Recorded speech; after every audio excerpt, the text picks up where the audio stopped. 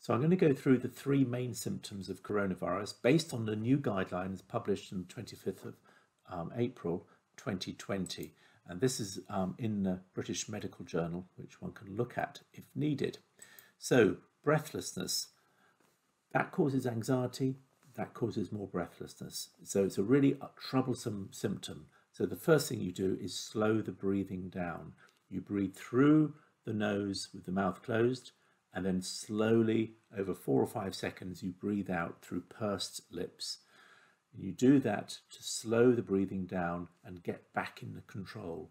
Also, sit up, shoulders forward there.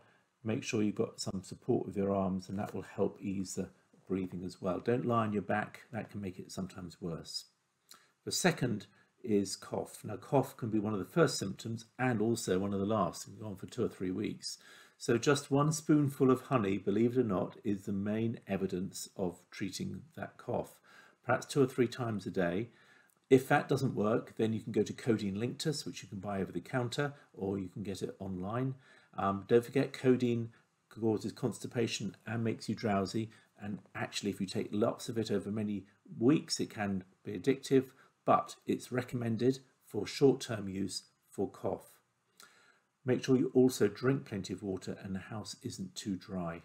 And the last one is temperature. Now, temperature is really important to kill the virus, so don't bring the temperature down unless you really, really have to. And that's if you've got a headache, if you're feeling really uncomfortable with it. But otherwise, let the temperature do its job. Even at temperatures of 38, 39, even 40, are not going to cause you any harm at all, but they will kill the virus.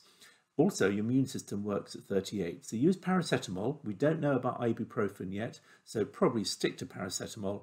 Drink up to 2 litres a day of water, and then hopefully that will control the temperature. Thank you.